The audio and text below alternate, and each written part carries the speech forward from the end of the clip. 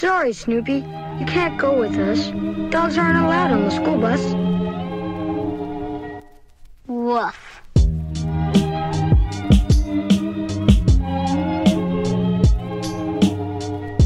Hi guys, it's me Anthony, welcome back to my channel. In today's video, as you can see from the title, is my bullet journal essentials. So we're basically going to be telling you what I basically have to use when I'm setting up a bullet journal. Like, I have to have these things, and in my bullet journal case, these are always in there. So we're going to start off with the first three, which is a pencil, eraser, and a bullet journal spread, which is actually my grid spacing cheat sheet. It saves me so much time and energy to do it, and if you guys want a video on how to use it, I'll make one, I guess.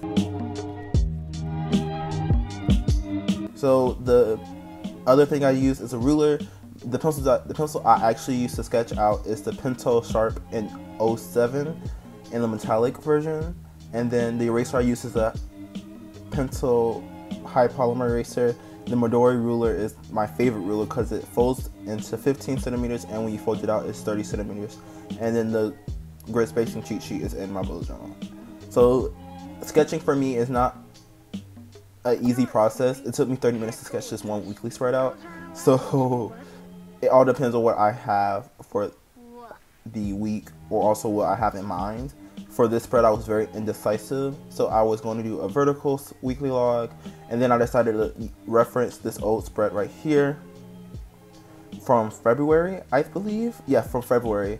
And I'm redoing this kind of spread. I like these kind of freeform but structured kind of spreads. So it has a spot for each day of the week, and a weekly event section, and a weekly header, and a quote at the bottom. So sketching is very simple, but it's an essential part for me because it saves me time making decisions. So now some other essentials are my brush pen, my Tombow Finenosuke, Crayola super tips, and any kind of brush marker, preferably the zebra mountliner, so the Tombow dual brush pens. These are hands down my favorite coloring items. And then for any basic line art, I use a fineliner. So I'm going in with my eraser and erasing out those fine sketch marks. I try to sketch lightly so it doesn't get into the ink of the pen, or it doesn't really take a lot to erase.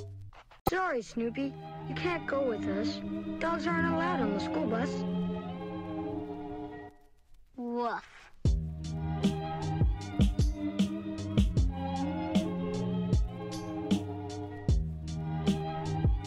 Something that I use majority of the time to get a variation, which I think is very great when you're doing bullet journaling, is a thick pen. I tend to use fineliners. I use a gel pen because I couldn't find my fineliner, but I'm using that as a way to block off each day of the week.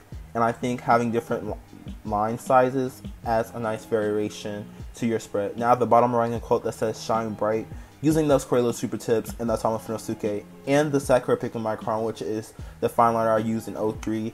But another great recommendation is the Tombow Mono drawing pen in 03.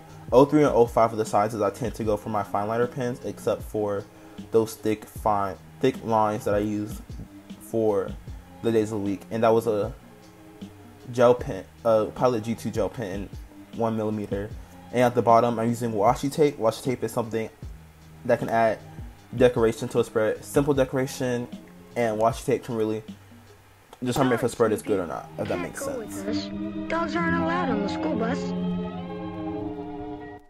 And I'm going to take my Crayola super tip and use that to draw out a bar for the days of the week. And then I'm going to use my fineliner to draw out lines to divide the days of the week, and the Pilot G2 to write in Monday through Sunday. And that is it for this spread. Like I said, my essentials can make setting up a spread really easy.